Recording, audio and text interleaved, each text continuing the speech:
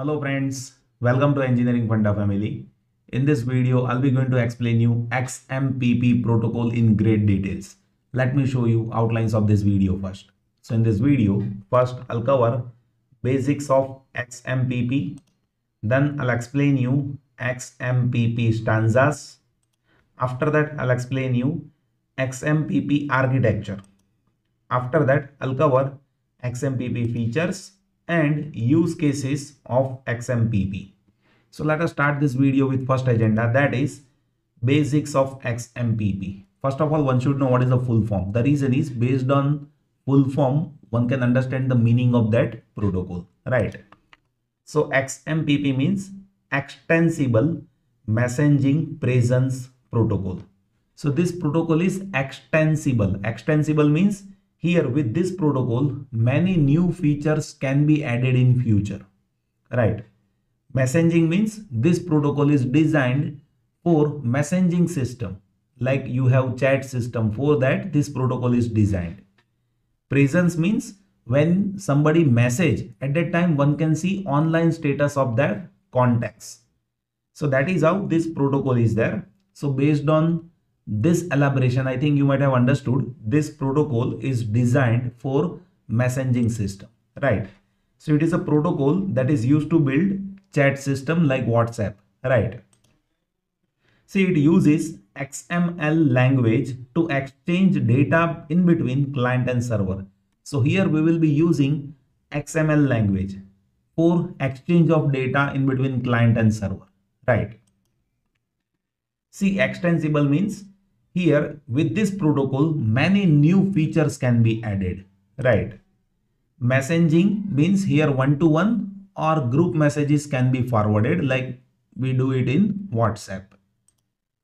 Presence means one can see online status based on contact list. Like if you are there in my contact list in WhatsApp, then I can see your online status. But for that, in settings, you should have allowed your contacts to see that, right?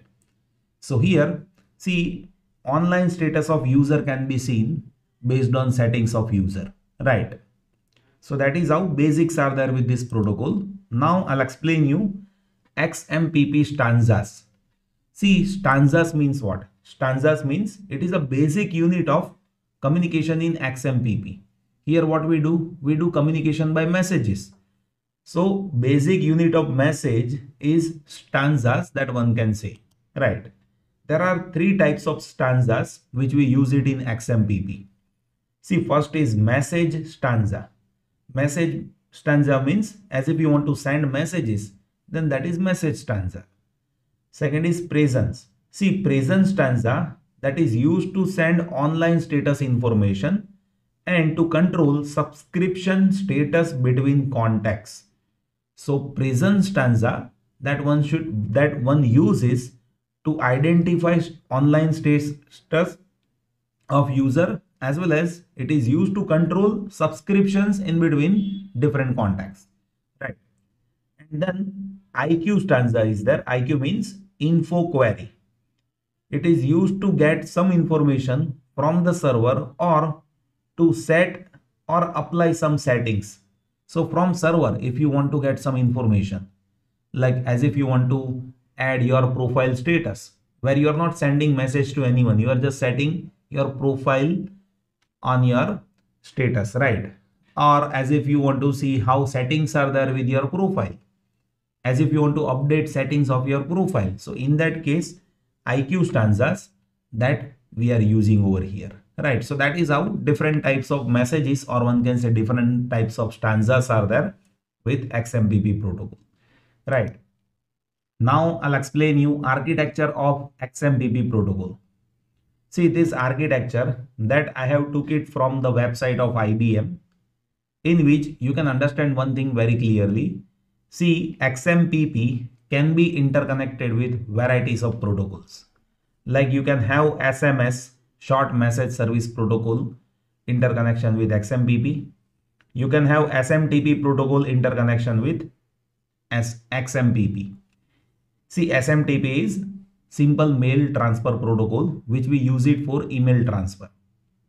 If you observe, See this SMS client that is connected with SMS server, and for interconnection of SMS with XMPP, there is XMPP gateway. So XMPP gateway that provides interconnection of other protocol with XMPP, right? If you observe here, we are having SMTP client, means user is using simple mail transfer protocol that is connected to SMTP server, and for interconnection of SMTP with XMPP, we have XMPP gateway, right? Here we are having XMPP architecture, right, in which you see XMPP clients are connected with XMPP server, and on internet all the servers are allowed to interconnected with each other, right? In short, one can say XMPP protocol supports other protocols even, right? And for that translation, we have XMPP gateway, right? So that is how basic architecture is there. Now, let us talk about features of XMPP. See, peer-to-peer sessions that can be established over here. Peer-to-peer, or you can say machine-to-machine interconnection that one can have it with the use of XMPP, where machine-to-machine message forwarding is possible over here, right? And that is possible across diverse set of networks. So as I have shown you in architecture, like different types of protocols can even interconnected with each other, right? So with different diverse network also one can have message forwarding over here. See, next is multi-user chat. So here XMPP supports group chat or conference chat, where in group as well as in conference one can forward the data, right? See, encryption is provided over here. For point-to-point encryption, TLS is used. TLS is transport layer security, right? And see, OTR means off the record messaging is an extension of XMPP that enables encryption of messages and data. So here OTR is there, which is extension of XMPP, by which also encryption is done, and TLS is also provided over here, transport layer security, at where we provide encryption of data, right? So all the data forwarded by XMPP is encrypted data, that one can say. See, next is connection to other protocols, right? So I have shown that in architecture even. See, XMPP gateways that is providing interconnection of other protocols like SMS and SMTP, right? So here, see, with the use of XMPP gateways, we can have interconnection of different protocols which are used for messaging, right? Like SMS is used for messaging, simple mail transport protocol that is also used for email message, right? So XMPP that is therefore live messaging system, right? But interconnection of XMPP can be done with SMS as well as with a simple mail transfer protocol, right? Now let us see use cases of XMPP. There are so many use cases. I'll be listing few only over here, right? So we can have real-time web chat with the use of XMPP. We can have instant messages, like if you want to get OTP instant, then that can be done with the use of XMPP, right? See, real-time group chat that you used to have it in WhatsApp, which is a use case of XMPP, that one can say. IoT device control can be done. So if you want to control any device, like as if you want to turn on AC, then you can send a message, right, by user control. You can forward that on server, and if you have IoT system by which one can control that even. Likewise, there can be so many IoT control system that is possible over here.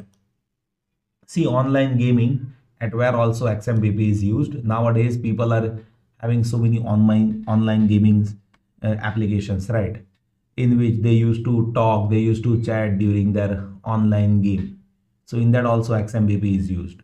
See, voice over IP, so IP call, that one can have it with this even, right? See, geolocation, that can be there with XMPP. System control can be done by XMPP. One can have push notification with XMPP. So that is how there are so many use cases which is there with XMPP protocol. I hope you have understood this session. Still, Anything that you would like to share, please note it down in comment section. I'll be happy to help you. Thank you so much for watching this video.